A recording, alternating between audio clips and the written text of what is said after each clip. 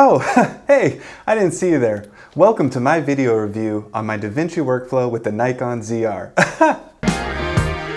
Everything changes every which way. You got to hold on to what you... So a little while ago, I did a review on the Nikon ZR, and yes, I did end up buying one. A couple people asked me what's my workflow in Davinci Resolve with coloring the Nikon ZR footage, and I simply replied, it's very underwhelming. But someone replied they want underwhelming.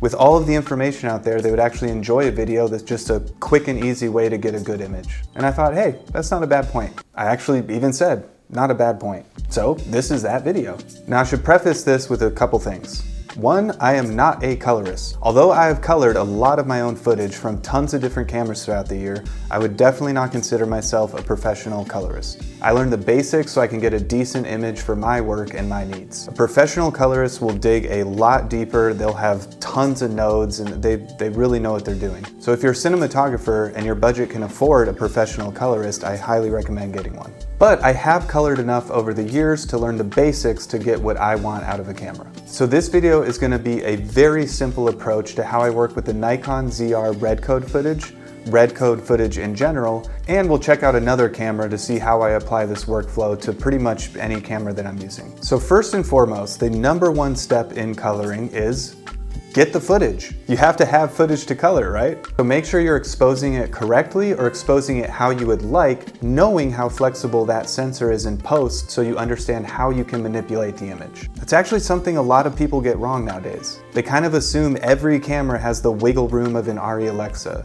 and that's simply not the case.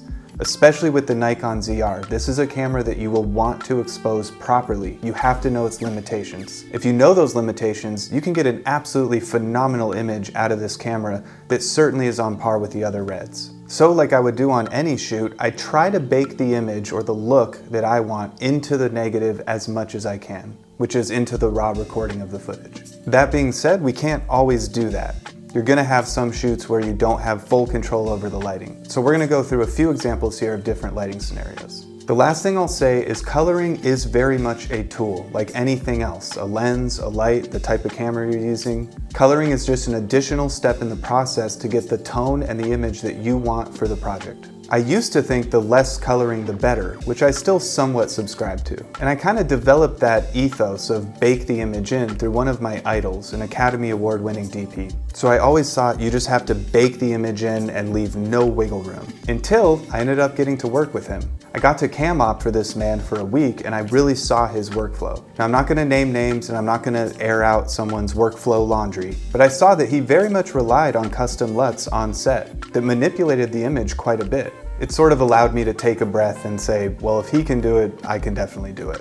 So coloring very much is a tool, and you can definitely use it to manipulate your image in post to get something that's more in tune with the story you're trying to tell. That being said, let's grab our paintbrushes and dig into some of this color.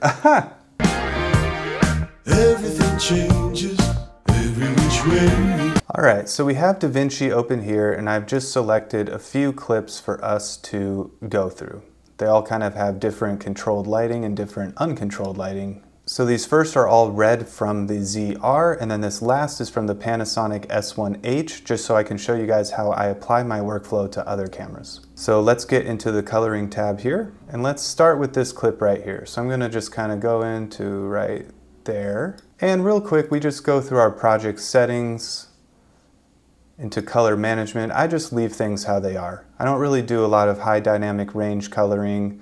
If I do, I send that off to a colorist, so we just make sure we're in this Davinci color space and Rec 709, and that is good enough for me. So first thing I'm gonna do is create 4 nodes total. I'm gonna get rid of this effects one for now. So 4 nodes total, and then I kind of work backwards. So my first node for red code, this is where I choose my LUT. I'm gonna go down to film bias to Rec 709. If I'm shooting anything red, 95% of the time I will use the film bias LUT because I love it and I think it looks great. All right, so that's applied.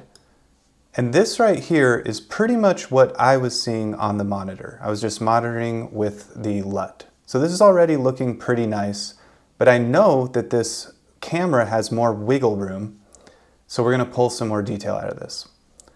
So then I go to my third node in, or second out. The fourth one I just use for the LUT. So that's it, I keep it there, and then I move on. This one is going to be all things contrast, highlights, shadows, my third node. So first thing I'm going to do is the S curve, just kind of a standard. We're going to crush the blacks a little bit. We're going to roll these highlights off a little more. And we're just going to leave it at that. Then I'm going to go into my color wheel. And I know there's a lot more information out here we can pull from, so I'm just going to pull these highlights down and look at how much of that sky we bring back. It's incredible. I might, in another node, even pull the highlights down further, but in this case I'm not, because I like this roll-off that it's giving us. And then I can see those, after I affected all of that, this is a little too dark for my taste, a little too crushed. So I might just go back in here and raise these shadows a little bit, and I might raise these mids a little bit. That's looking pretty good. Now we can of course stylize this. We can really crush the blacks, we can do a lot with it, but I'm going to leave it right around here. Then in this node, my second to first, this will be all things color, so hue and saturation. Now the film bias look I really love. It already gives me great color fidelity. Definitely wouldn't do anything with the hue. I might lower saturation depending on the camera a little bit, but for this one, again, I'm very happy with how it looks. The other thing I would adjust here is my temperature. So we can warm this up, we can cool this off. And that can just do that in the temp slider. However, this is red code raw, so we can go to our raw settings here. We can go decode using clip, and we can adjust the color temp here as well. And this will be a little more finite control over that temperature. I'm going to warm this up a little bit because it's pleasing to me. And that's it. So this looks great. Honestly, I would stop here. But if we zoom in, obviously, we're going to have noise in the shadows. This is very nice noise. I like the grain and the texture of it. But if I wanted to clean this up a little bit, very rare that I do this, but I would dedicate my first node to temporal noise reduction. I don't do this much, so I might be doing it wrong, but I go 5, better, medium, and I just pump this up to about 5. And you'll see here already that that noise cleaned up a lot, quite a bit. And we still have plenty of detail in the jeans and the shirt and in my butt. And yeah, this looks great. So that is for uncontrolled lighting. That's what I would do. And then if I had other shots similar to this, I would simply do grab still. And then when I'm on another shot, I can right click this still and press apply grade. And it'll apply the grade I did here to the next shot. But we're not going to do that for this shot. This is a new shot. So same workflow. 1, 2, 3, 4 nodes. This is controlled lighting. This is exposed how I wanted it to. It looked pretty good in camera. So theoretically, sometimes I might just do the LUT and that's it. I'm done. Just a LUT. This is how I saw it in camera. This is how I wanted it. This looks very nice to me. That being said, if I wanted to manipulate this more, I could. And we would do the same thing. Third node in would be contrast and highlights and shadows. Maybe I'll make this a little moodier. That's very moody, because I'm a moody boy. Everything changes every which way. And same here, this would be for color. Maybe I'll cool this off a little bit. And then if I wanted noise reduction, I would apply it here. But again, if you expose correctly, it's not really that noisy of an image. It's very pleasing. But, you know, if I wanted to, we could go ahead and do that as well and get rid of that noise. And this looks very nice. Then one more, another controlled lighting scenario. Again, this is pretty much how I wanted it in camera. So theoretically, I apply the LUT and we're done. We're good to go. So this is underexposed by about, I would say, almost 2 stops. So if I mean for it to be underexposed, I may just leave it where it's at. That actually looks pretty nice. But if I wanted to kind of adjust for some of that, we can bring this up just in the curve right here. That way we can keep our shadows kind of crunched, but bring these midtones up in my skin. Something like there.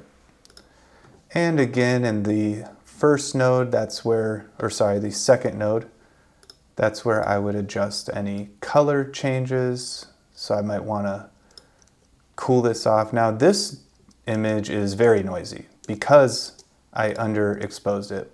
So this is an example of knowing your camera's limitations, because the Nikon ZR does introduce a lot of noise if you do not expose properly. That being said, we can see here that we can get rid of a decent amount of that noise and still maintain some very nice detail in the image. Cleans up very nicely. All right, so that is my workflow with the RED footage, but let's see how that applies to something like the Lumix S1H. So same idea, right? 4 nodes.